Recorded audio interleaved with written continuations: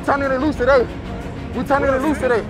One at a time. Can't get to two before we get through one. Let's go to work. Trust in your brother, bro, and land on line for your brother, bro. Let's go to work. Dogs on two, 1, 2. It's important that people understand the mind of a football player. No matter what it is, I'm always go to war with my brothers. I'm always go to war with the people that's in this building, man, because like I see the trust that we have in one another.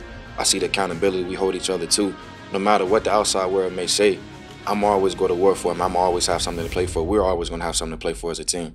And that is, there's always something to play for. So when everybody starts looking at what ifs and maybes and all that, football players don't care. Right. If they do, they're probably in the wrong business, right? You're right about that. And you kind of hit it on the head. Take me through that a little bit. Yeah, I mean, that's just my mindset, man. You know, I've been playing this game for a long time. And, you know, each person has something that they play for. And, you know, just when I was asked the question, you know, I could instantly, you know, just think about my why. Hey, brick by brick, man, let's go. Let's go. It's going to take all of us. It's going to take all of us, bro. Hey, all of us. Hey, stay together. Obviously, we all play this game to win championships. That's why we play this game. But at the end of the day, man, if you change your perspective, you know, that's when you start to, like, you know, open your eyes and really understand, like, what you playing this game for. You know what I mean? What you wake up in the morning for when times get hard. What makes you keep going. It doesn't matter how bad something is, man. You always have a reason to keep going. I'm going to always have, myself, I can speak for myself. I'm going to always have a reason to keep going, man. And, you know, that's just basically what I wanted to get across. We were just talking about Marcedes Lewis, you and I, right. But, you know, you were 7 years old when he started playing. Right. And he's your teammate. It's crazy to think. You know, I know you also spoke with Dick Butkus. We were the last two people to talk to Dick Butkus in an interview setting. Correct. It was amazing. So tapping into those wealths of knowledge, how has it helped you? You know, it's making me see the game from a different lens. You know, obviously talking about his time when he was my age, how was it for him? Like, you know, challenges that he faced. How did he get over those type of things? You know, even when we had the opportunity to talk to Dick Butkus, those are some questions that I asked him.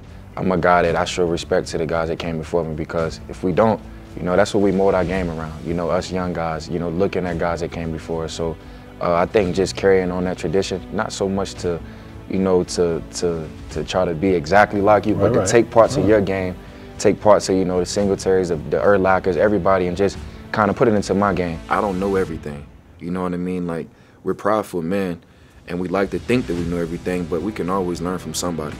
And, you know, anytime I get the opportunity to sit down and talk to somebody that's been in my position, that's had success playing the sport that I play, I'm going to always be open-eared. So you got to the AFC title game. And I'm only bringing up Marcedes because it's fresh in my mind. He's been to 3 championship games, never got to the Super Bowl. Right. But is it important that your knowledge be transferred, and knowledge earned here is something that is a reward for others? You can't leave where you ain't going. You can't tell what you don't know. So, you know, at the end of the day, if nobody's ever been in that position, it's kind of hard to tell a young guy, you know, how you should prepare your mind, how you should prepare your body emotionally to get to that state. And, you know, even with TJ, I didn't have the opportunity to make it to the Super Bowl, so I still ask him questions, you know what I mean? Because, you know, I was 1 game short of that. So just having experience and having guys that's been at that game, that ball game, it's definitely a big teacher.